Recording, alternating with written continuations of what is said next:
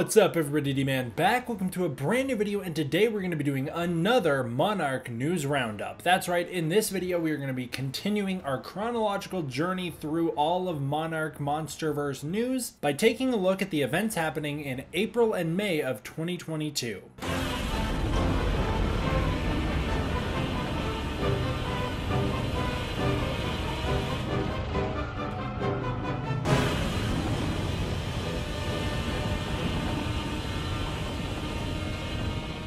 Starting out, X+'s 2019 King Ghidorah was spotted. We did talk about this guy a couple videos ago. I don't know where he was spotted, at some toy convention. He's actually standing, I believe, next to the X+ Godzilla 2021, and they look incredible together, although I did see some valid critiques about this, stating, why is Ghidorah looking up? Because by having him in this awesome looking up posture, he actually looks higher than the other X+ Godzillas, so he doesn't scale well next to any of them. Like, he's looking above all of them. That's a very fair and valid concern, but just take a look at the craftsmanship here, guys. This is incredible. He's in an incredibly strong stance. Just look at those legs, look at the muscles running through them, look at the knees. I think that they have done an incredible job here showing the musculature of this character and how powerful he is, even though we don't normally get that conveyed in the movies. His feet also look better than ever, let me just say. I love that little hook sticking off his leg there. I like the way that the scale pattern transitions from this like rocky, rigid thing on the foot into this more bumpy one, all the way up into the traditional scale pattern of Ghidorah. I've never noticed how well it transitions into this musculature looking chest that transfers over into the iconic ripples on Ghidorah's neck. I'm sure there's legit names for all this stuff in science, but I don't know it and I don't care about it.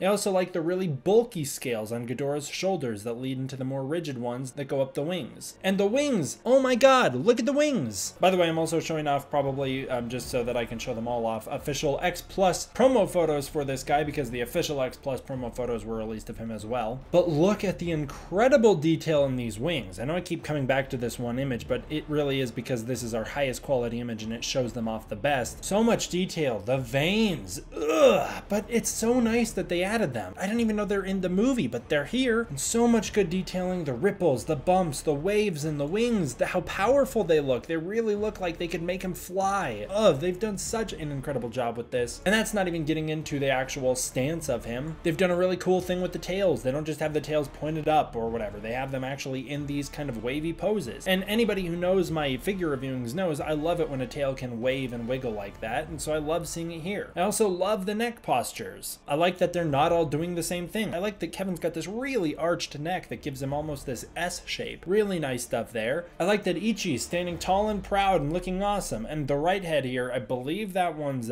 knee. I believe that's the name for it. I like the way that he's also got this different pose, and they're all kind of looking in the same direction. They're all looking menacing, well, except for Kevin, but he still does kind of look menacing. And I like the way that they captured the personalities within these heads through nothing more than this one sculpt. You've got the center head looking fierce and like the leader, you've got the right head looking angry and grouchy, and then you've got Kevin with the tongue out, just showing that playful side of him, but he still looks like he can do battle. I'm really impressed with this. They also added that nice touch that I love that Michael Dougherty has. I don't know if this is in the other Ghidorahs, I honestly can't remember, but that the horns on all the Ghidorah heads are a little different, so the center head's horns are a little more curved and a little more like a crown. The right heads are a little straighter, and so are the left heads, but there are some tiny little differences in them. Notably, the right head has more horns than the left head, or at least his horns are more developed. Maybe because that left head keeps getting bitten off. X+ also does show him scaling off against their Godzilla 2019, which is nice. Again, I understand the complaints about the eye line. I think that is a valid complaint, but as far as I'm concerned, they look fantastic together.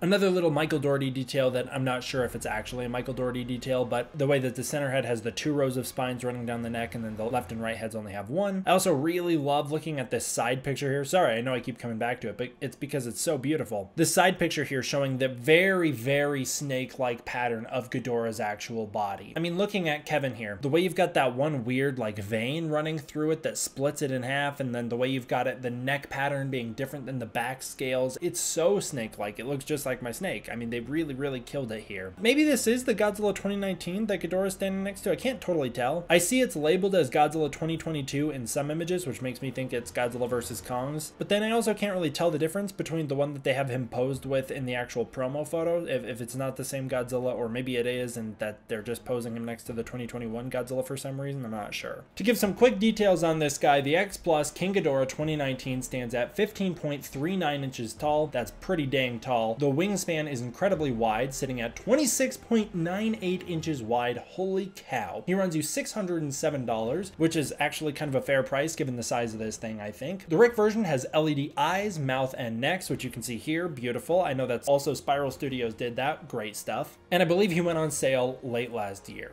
Incredible. I love it. It's also a cool thing that Michael Dougherty added that I also didn't really mention, but the way that Ghidorah's neck now has this glow to it when he charges up, that's something none of the other Ghidorahs have really had to my knowledge, and it's cool stuff. All right, I'm not going to spend as much time here. The Jumbo Titan Godzilla 2019 project, we see it in manufacturing. There's just a bunch of them. This little video shows off that there's a bunch of them in this courtyard, so I'm not sure what these are again. I think these are the statues that we keep seeing on display, or at least similar statues that will go on display. I would believe that these are being sold more to vendors rather than to just normal consumers so that you can own one like in your house. All right, let's get into the Monarch news because there is some juicy Monarch news to bite into. Sorry I spent so long gushing about that King Ghidorah. I know it's a shorter video, so I figured why not gush about this thing that I think is incredible while I have the time, because normally I don't. All right, let's go through the Monarch news. So Monarch updates, good stuff here. I am very pleased with everything we're going to talk about. I don't know about you guys. I would love to know, maybe I'll put out a poll or something, but where do you guys stand? I mean, I know I'm not very far into the Monarch news yet, so it's kind of hard to judge, but where do you stand? What are you most excited for coming out in the MonsterVerse? The Skull Island anime, I'm sure that's nobody's answer. The Monarch show, which is my personal answer, or Godzilla and Kong. This Monarch news that we're going to be getting into over the next few weeks is the most beautiful stuff ever. Ugh, I love the stuff that we're getting here. So starting out, Monarch's first director was announced, and it is award-winning director Matt Shackman, who is from WandaVision, Game of Thrones, The Boys, and It's Always Sunny in Philadelphia. Now, that last one doesn't really matter, but I would like to say Always Sunny is my favorite television show. It's my favorite sitcom. I absolutely am obsessed with it. And Matt Shackman directs almost all of my favorite episodes. So that gives me an indication that he's got a really good handle on story. He's got a wide range. He can go from comedy like Always Sunny to action like The Boys or Game of Thrones. And his scope and scale seems to be great enough for Marvel to go, you did a good job with WandaVision. I thought WandaVision was kind of weak, but they seemed to be happy with it. And the finale was not the best, but at least it shows he's got a handle on action sequences. I don't really remember his Game of Thrones episode, to be honest with you. Point is, Marvel loved him so much, he's also coming back to do the Fantastic Four. So if this guy is able to come back and he's going to be doing this massive blockbuster picture, I'm sure he's going to do a good job with his episodes of the Monarch show. He's not directing all of the show, he is only directing 2 episodes, and as Legendary announced, he is only directing the first 2 episodes of that show. So I think those episodes will dive into the 2014 event itself. If I was going to take a bet, and you can quote me on this later, I'd be willing to guess we are gonna, within the first episode or 2, spend some time with our characters, probably Kate because she's the one in San Francisco and her family, and maybe Hiroshi. I'm trying to reference my character bios less just because I want to start learning the characters, but I believe Hiroshi, Kentaro's father, also spends time in San Francisco and Japan. I think because of that and because he's tied to Monarch directly, I think him and Kate are going to be in San Francisco during the attack along with Kate's family. My prediction is we are going to revisit key Godzilla moments from that movie. I don't think we're going to see anything new. I think we're only going to revisit previous moments, but I think we're going to revisit, if I had to guess, I'd be willing to guess we're going to see some alternate perspectives of moments like the Golden Gate Bridge, the Halo jumpers, because we love to see the Halo jumpers and we see them all the time, and maybe like the atomic breath or the kiss of death. Maybe we even see an alternate angle of Godzilla heading back to sea. Now, I don't actually know. For all I know, they don't even revisit the Battle of San Francisco and we just move right on to the actual aftermath and hey, this is where the show picks up. It's already done. If I had to guess, just based on the way that the MonsterVerse has gone previously, based on King of the Monsters, based on what people seem to be interested in revisiting from those movies, those are going to be the moments I would think we would see again. Maybe we don't see all of them, maybe we only see some of them, but my point is these are the moments that I think have the most potential, specifically the Golden Gate and the ending, either the kiss of death or Godzilla heading back to sea. I think those 3 moments are moments we might revisit, which would indicate to me these are the moments Matt Shackman is going to be working with. That's what he's going to be spending his time on, is those moments, not like Godzilla beating up new monsters that we really haven't seen yet. I mean, maybe there'll be a little bit of that, but I would guess because we're still so so early into the show, that would probably be stuff I'm going to assume would come in the finale, not in the first pilot. I think the pilot is going to be mostly contained to the Battle of San Francisco. That would be my guess. Maybe I'm wrong. I don't know.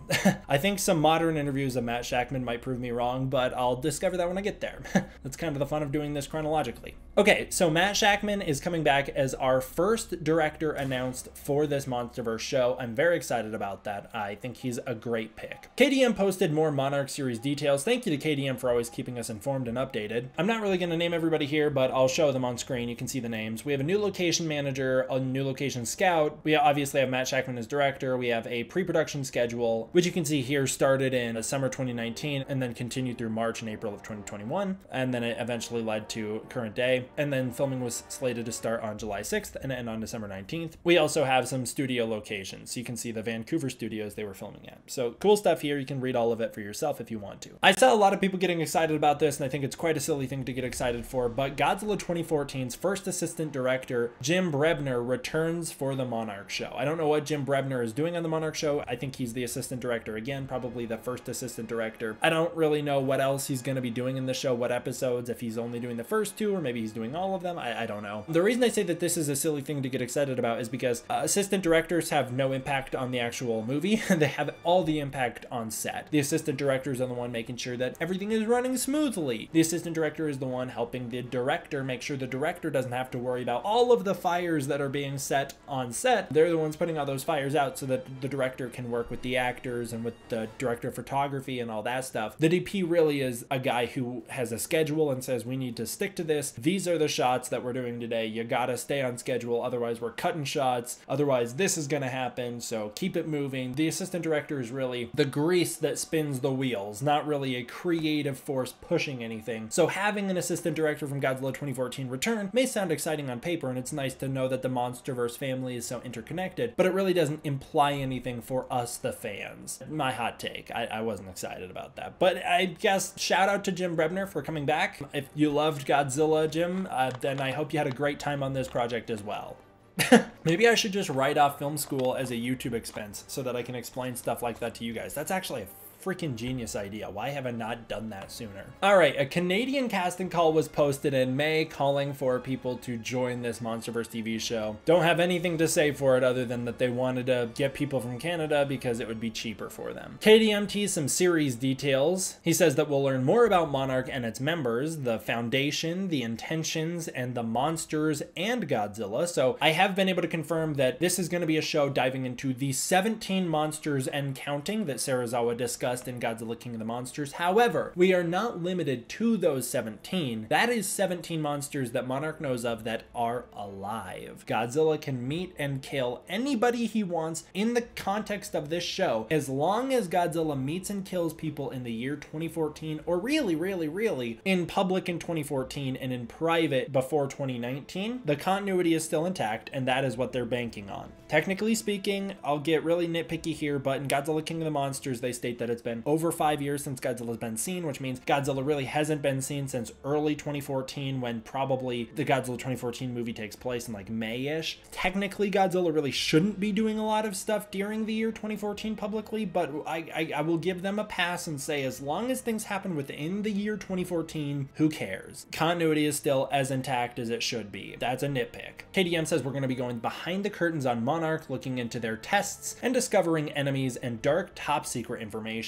We also know that this show will have a direct impact on the new Godzilla and Kong movie, so whatever we're learning here is going to carry over there, and I think it has to do with these dark secrets and maybe shady people working within Monarch itself. That's very exciting. Next up, Doug Norrie reported on Giant Freaking Robot that Kurt Russell was in talks for the Godzilla series in April 2022. I thought this was very goofy because normally KDM is the one breaking the news, and actually KDM came out and was like, no, it's not confirmed, guys. We don't know yet. That's just a rumor, so give it a minute, which I really appreciate because it shows that KDM is skeptical and doesn't just rush into announcements haphazardly and get things wrong all the time. KDM came out and was like, hold on, don't get too excited, we gotta wait and see. And then later in May, when it was confirmed, KDM came out and confirmed it as well. That's right, Kurt and Wyatt Russell, great picks by the way, will be joining the Monarch television show. They were in talks in April and confirmed in May. I am so excited about this, not just because I love Kurt Russell and Wyatt Russell, but because, as we'll talk about, their character has wider impacts on the MonsterVerse as a whole. But that is great news, because I saw a lot of people complaining like children, because I guess that's just what people have become nowadays, that I guess there wasn't enough white people for a lot of viewers, and they thought it was woke propaganda, because I guess their brains have been rotted, and if I'm offending you, I'm happy about that. So I guess we've got some white people to make you happy. For the rest of us who are normal human beings, this is just another really exciting casting update, and it's two actors who I think do incredible work, and I'm very excited to see moving forward. Kurt Russell is one of my favorite actors of all time. I've loved his performances in things like Big Trouble in Little China and The Thing, specifically his work with John Carpenter I'm a big fan of, but I also love his work with Tarantino and whatnot. He's just an incredible actor overall. I was a little surprised to see he signed onto this show because, well, it's Godzilla and it's a little sillier and it's a big budget kind of like action movie, and then I remembered he's not new to this. He was also in Guardians of the Galaxy, and I also didn't know until I looked it up today that he's in the Fast and Furious movies, so he is no stranger to big budget mainstream popcorn entertainment. I know it's kind of a weird thing to draw the line where he is in Big Trouble in Little China, and I think Godzilla might be a little too weird for him, but I guess when you see a name like Kurt Russell, I think he's a little more niche and a little more pristine in what he picks to do, but maybe not. Maybe that's just my perception of him from the 80s. Wyatt Russell, I don't really know a ton of Wyatt Russell stuff. I've heard he was great in Overlord. I've only seen a little bit of Overlord, but I do know I thought he was fantastic as John Walker in Captain America, or Falcon and the Winter Soldier. Thought he did a really great job in that show, and I'm really excited to see him show up here. And it's also fun to see more MCU stars joining the MonsterVerse. I love that the MonsterVerse just keeps scooping them up. Just keep doing that, guys. They're good actors, and Marvel casted them for a reason. They are in talks to play a character, the same character, named Lee Shaw. Wyatt Russell is playing the younger version, while Kurt Russell is playing the older modern version. Now, we're going to talk about this more later, but there is potential for a young Bill Randa cameo. That's right, Bill Randa from Kong Skull Island, one of my favorite MonsterVerse characters of all time. I think there's a lot of potential, and we have heard some rumors that he will be in the show, and Lee Shaw would be directly connected to him. I almost guarantee it. Also, I'd just like to point out that the name Shaw is a reference to actor Robert Shaw from Jaws, which is also why the character in episode 3 of Ben 10, the Kraken, in the original series was named Captain Shaw because of that. And it's kind of fun to see that the way the MonsterVerse does things comes full circle, because we have Kurt Russell playing this character Shaw, who's a reference to Jaws. Meanwhile, Russell is Kurt Russell's last name, and I'm 90% certain that Michael Dougherty yoinked that name and used it for the Russells because he's a fan of Kurt Russell. I think that's very fun stuff. The reason this is such a big deal is because Lee Shaw is a character from Godzilla Awakening. That's right, that comic book that all of us, including myself, was like, well, that's not canon. And then in 2019, or maybe late 2018, Legendary went, it's soft canon. I mean, not all of it can technically work, but it's soft canon. It did happen, just maybe some of the ages are changed. And now here we go, more references to Godzilla Awakening. Shaw appears in Godzilla Awakening and rescues Iji, who was Ishiro Serizawa's dad. This was in the 1940s during a Shinomura attack where Godzilla appears. Shaw saves Iji and then gives him a job at Monarch. Shaw works with Iji his whole career and eventually is the one who gives Ishiro Serizawa his job at Monarch after Iji passes away. Shaw is a young man in the 1940s, probably in his early 20s, and then a full adult in 1981 when he reconnects with Serizawa and recruits him into Monarch. Kurt Russell was actually born in 1951, so he's actually a little too young to play this character, but if I had to guess, they're just going to knock down the age of that character because, again, Awakening is soft canon. It's not full hard canon, it's soft canon. So if I had to guess, they're going to be taking a lot of inspiration from that character, maybe some references to the events of that comic book, but nothing too concrete. I think they're going to take that and apply it to this character. I would be guessing that we're going to be playing around in the 1940s through the 1960s, and that's where Shaw is going to operate, and I think he's going to meet people like Randa and maybe a young Iji Serizawa or something along the way. The book of this series will be set in 2014 with confirmed flashbacks to be set in the 40s and 50s, so that's how we have this time jump where Wyatt Russell can play this young version and Kurt Russell can play the older version. If I had to guess based on my best intuition from what I know about the story of this show, we're going to be spending the majority of our time with Kurt Russell. However, because Kurt Russell's a higher profile actor and because the budget will go up with him, that makes me think that maybe we're going to be spending more time with Wyatt Russell's version of the character. The only thing I know for sure is that these are not cameos. This character doesn't just pop in for one single episode. This is a character who has wider impacts on the entire show and sticks around through at least a couple episodes. Is the MonsterVerse going to do the MonsterVerse thing and bring in a high profile actor and then just kill them in their first appearance? Maybe. I would think maybe based on the way that they operate, but I would hope not. I would hope that this character sticks around and can be in potential future seasons of this show. Well, alright guys, that'll do it for this one. Thank you for spending a lot of time on very little with me today. I don't normally get to dive in as deep with news as I did in this video, and it was kind of fun. I'm not gonna do it a ton, but it was fun. I want to give a huge shout out to my patrons over on Patreon for keeping this channel running. It really means a lot to me, and their support really does help an incredible amount. If you want to join the Patreon, you can using the link in the description below, where you can get access to videos early, access to the Discord community, and more. And I guess we'll wrap it up here. So thank you all for watching. I hope you enjoyed. I'll see you guys next time for the next one. D-Man out.